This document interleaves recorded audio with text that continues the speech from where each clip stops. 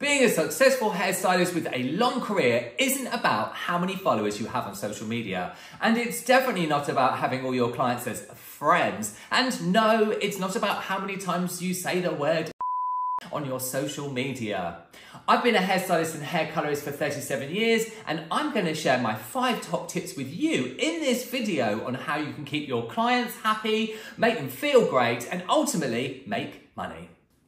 Hello and welcome to the world of Craig. Yes, that's me, I'm Craig, and this is my channel where we get into all things hair and sometimes a little bit of beauty. Now, you've seen the thumbnail, you've seen that intro. This is all about being a successful hairstylist and making yourself money and having a long career, making clients feel great. This is not a get rich quick video. That's the one, put your teeth in.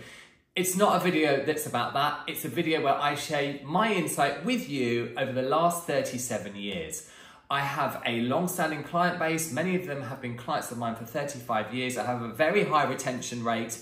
I love people. I absolutely love people. Not all the time. Sometimes it's nice to be here at home on my own, often. And when I'm not in the salon, or when I'm not on a session job, or when I'm not teaching, and all of those things. But you know, I was with a client the other day, a new client who comes to me through a social media platform. She'd found me on Instagram, and I was talking to her, and she shared some of her experiences with me, and it made me think of this video.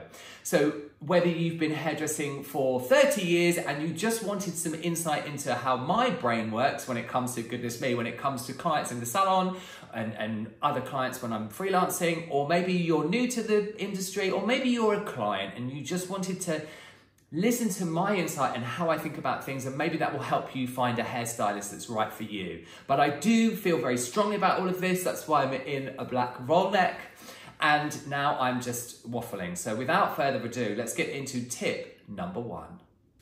Very briefly, just to mention as the sun comes out, if you're not here for this video, that's completely fine. That's completely fine. I'm down with that. But there is a ton of hair education here on my channel. As my channel is growing, I'm getting lots of comments where they're saying, I'd like a video on this, or I'd love you to make a video on this. Remember, if you leave me a comment or ask me a question, I will always get back to you, always. I'm still bewildered that it astounds people that I get back to them, but I'm getting lots of comments where, could you make a video on this? Well, I've already got a video on that, and I've already got a video on that, and they're all in playlists. So there's tons of free hair education. It will always be free here on my channel, so please have a look around. But if you do leave me a question or a comment, I will always get back to you. Now, and if you enjoy this video and you find it helpful, you know what to do. Number 1, now this is probably the most important thing when you are dealing with people, and that is learn to listen. And it doesn't matter whether you're in the salon or whether it's day-to-day life. And you know, I'm not a psychologist, but I have spent a lot of time around people, and the number 1 tip for me to you as a hair pro, or just as a human being in life, is learning to listen. It's so important. I've worked with so many hair professionals over the years who don't listen, and they don't become, you know, it takes them a lot longer to become successful. And from my point of view, my opinion, having had my own salon for 10 years in the West End of London, 10 years ago, 11 years ago now, and you know, having a long-standing client base and also doing the freelance stuff that I do, you need to be able to listen. Because how else are you going to extract from your clients what it is that they want to have done? You know, all too often I hear stories from new clients or from, you know, people when I'm out doing other things where they just tell me that they've just not been listened to.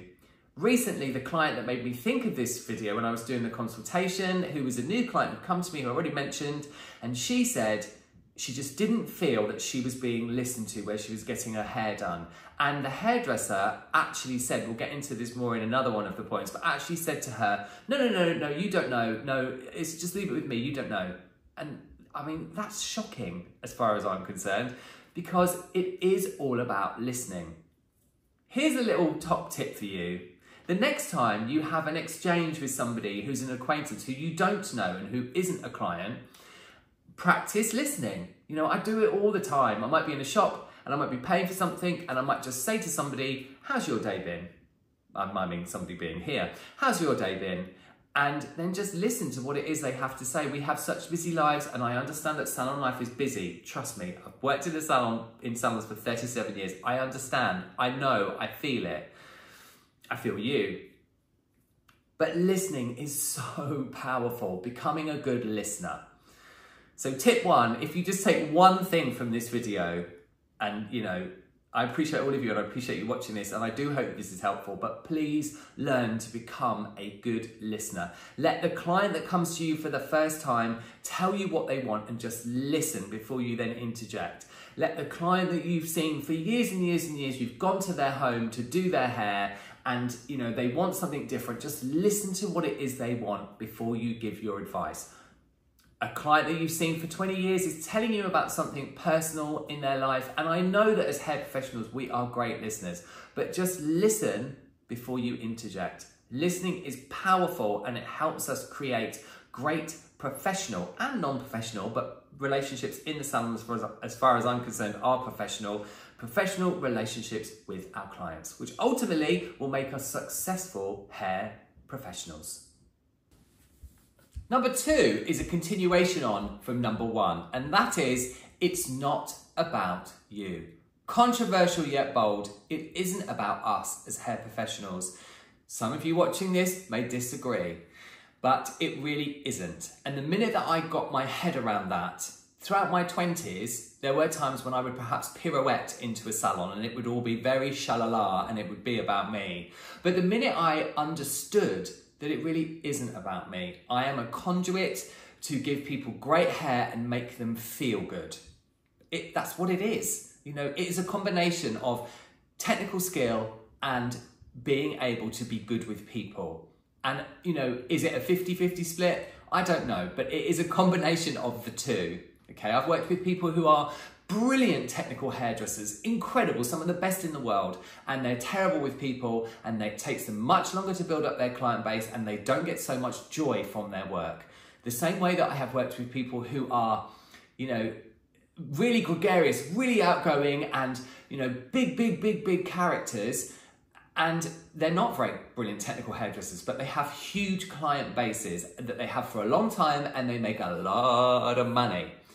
But it really isn't about us as hair professionals. And again, you are more than welcome to disagree with me, but it's a very powerful thing when you pull back. And of course, you should always come first as a human being. Yes, that's really important. And that's something else that we have to come to terms with as human beings, in my book, is that yes, you put yourself first, but when you're in the salon or at someone's house or, on a session job or whatever it is you're doing, it is not about you, it's all about them.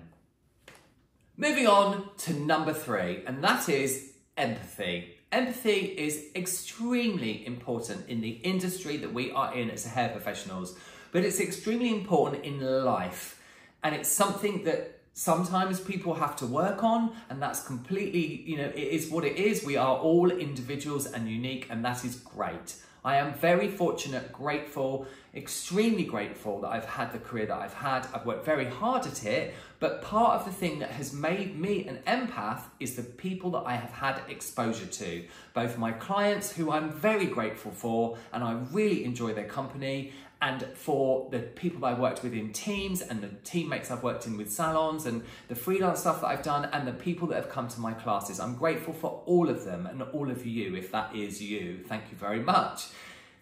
And it's hard for me not to get emotional talking about a lot of this because it's stuff I feel really, is so important in what we do, having exposure to people. But I want to share with you an example of perhaps a lack of empathy. The world has changed. I work with somebody who books, a front of house who books my appointments, who's a salon manager, May. She's amazing, the best. I am extremely grateful for her. But I know a lot of people take their own appointments. I do a few of mine, but I know that a lot of you watching this will take your own appointments through text messages, social media, etc., etc. And I want to share a kind of scenario with you. For example, somebody has done someone's hair, a hair pro has done someone's hair, and they get a text message the following day to say that they've got home and their partner has said, oh, you're not quite as blonde as you were before. So that you get a text message, they get a text message, the hair professional, to say that they're not happy with their hair. And the response that they get is something like, and I have seen examples of this before a few times, and I have also seen this kind of chat on social media, Facebook, which I don't go on, sorry Meta, I try to avoid Facebook if I can. And the response from the hair professional is, well, it looked great when you left the salon, or, well, I did a great job, or, well, why don't you like it? None of those responses have any empathy. The response that has empathy is, I'm really sorry that you don't like your hair, let's sort it out. I personally would never ever suggest, well, I would never ever suggest that you deal with a situation like that through messages and get them to send you pictures, and then you send it to copy back and text and this and that, and you tell them that you're brilliant and this, there's no empathy in it. I would, in the rare occasion, and I'm very grateful that I've done this for a long time and I have the relationships that I have with my clients because of the things I'm talking about in this video. It doesn't mean that I'm perfect. No one is perfect. We all have, we all have our moments. But if somebody was to contact my front of house and say, I'm not happy with my hair, I would ask, and we have a policy in the salon anyway, that you would then get them to come back into the salon as soon as they can, as soon as it's possible for them to do so, and you would talk it out face to face, listening, and express empathy.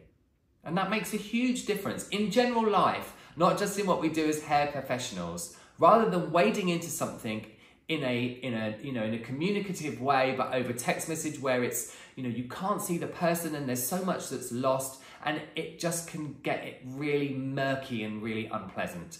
So, number 3 would be empathy. Number 4 is a no-brainer, and it's something I'm extremely passionate about because I give it all away for free from me to you, so you can take it and make it your own, and that is education, knowledge. Knowledge is key. It's key to any creative industry. It's key to any kind of career in life, isn't it? You have to have the knowledge in order to be able to excel at it. And again, how amazing that we live in a world, if you are me, this is me, who can watch videos before they go to bed at night. My bed is over here, over the other side of that wall. Before I go to bed at night, I can watch hair colour videos, or I can read technical data about products, or I can read about formulation, I can read science papers, all for free. It's all out there. Or you can obviously go and do education that you pay for as well. But there is so much at our fingertips as hair professionals that can help us to be better at what we do. And knowledge really is key. The box dye, the home hair colour that that you don't like and that you really poo-poo, there's a word, there's a phrase, that you really, really, put down because you don't know how to deal with it. The nuance of a root shadow that confuses you, or not being able to style hair in a certain way. All of those things are things that you can perfect and you can learn, even if it is in your apartment with a mannequin head, one of the pivot point mannequin heads, or any other mannequin head, of which my office over here is full of. Education is very powerful, and knowledge is very powerful, which is what number 4 actually was, is knowledge, not education, but it encompasses that. So, if there's something that has been bothering you that you just can't quite get your head around, or there's something you've wanted to learn for a little while in order to further your career, something a client has asked for and you're not quite sure how to go about it, please, please, please get hold of that education, that knowledge, because it's really powerful and it can help you become more successful. And finally, number 5, as the sun comes out again. I apologise if the sun is going in and out, but this is the UK and the weather is very unpredictable. Oh, yeah, there it goes, it's going again. Number 5 is never work for free. No, never work for free. One of my first bosses in London, Rick, he won't see this, he used to say to me, I remember once asking him if I could bring someone in to cut their hair, a friend, and he said to me, are you in a relationship with them? Are you having a sexual relationship with them? And I said, no. He said, well, you can't. Sorry. He said to me, that's the only person that should get a free haircut from you.